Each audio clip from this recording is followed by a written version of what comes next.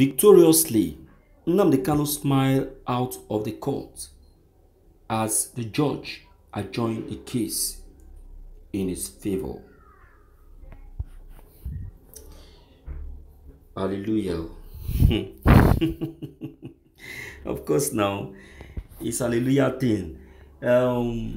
Just like I actually gave in my broadcast, in my first broadcast this evening, today's hearing was actually in favor of the IPOP leader Nnamdi Kanu. You understand? And the reason for the adjournment of the case is still for his own favor, and there's a reason for that. Yes, I know that it's a delay. Yes, it's a delay somehow. The case is actually causing a delay somehow. But as things are going, the fact is becoming clearer gradually. The IPOP leader today, who appeared in court at Umuahia, Abia State, has actually expressed his pains and all that they made him to go through. You understand? So the court, in response, have to levy the federal government, I think 25 billion naira for damages, of which I think that was 3 days ago. 3 days ago. But then the courts have to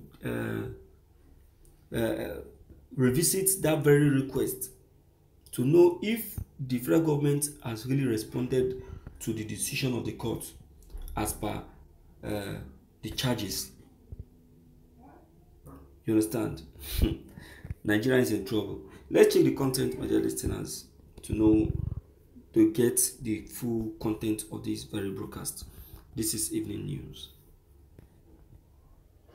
The case of the leader of the indigenous people of Biafra, IPOP, Nnamdi Kanu, at the Federal High Court for Umuahia, Abia State, has been adjourned until 27th of October for judgment.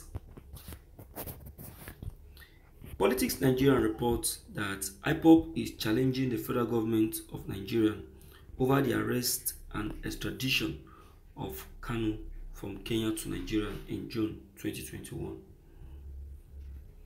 Kanu is seeking 25 billion naira from Nigerian authority as damages, among other requests.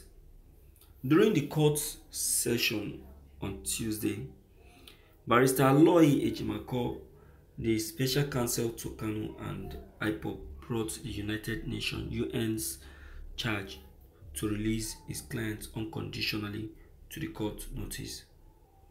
Until the respondents provide warrants of extradition or arrest, Kanu's arrest remains highly illegal and unconstitutional, Ejimako said.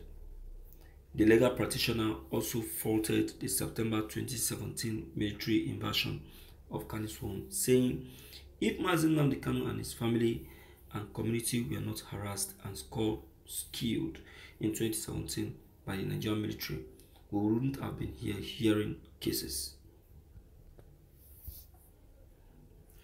My dear people, only God saved Nnamdi Kanu.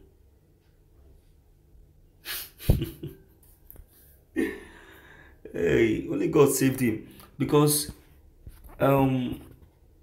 right from 2017, this attack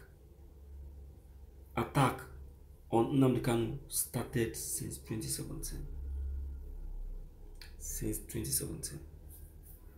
Of which the federal government are aware. They will not say they are not aware. They are 100% aware. They know everything that has been happening. They are just putting up pretense. Pretense upon pretense. Despite that, these people still have the guts to still extend their hand of arrest on the IPOP leader. So why won't the IPOP leader charge them for charge them to pay him 25 billion for damages? To me, it's even little. It's little. They would have charged them more than that. You understand? They would have charged them more than that. Because what they did to the IPOP leader, to me, is too troubled and too embarrassing. And too embarrassing. You get it? And I just, so my people, enough is enough. Enough is enough. Something needs to be done. And be done very fast. You get it?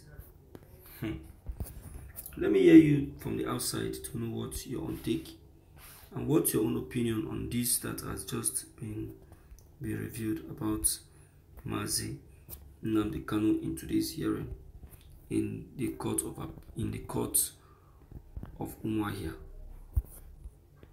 Please don't forget to leave your comments below the comment section. Click on the subscription buttons as well as the bell buttons to get updated each time we upload any new videos. Thank you.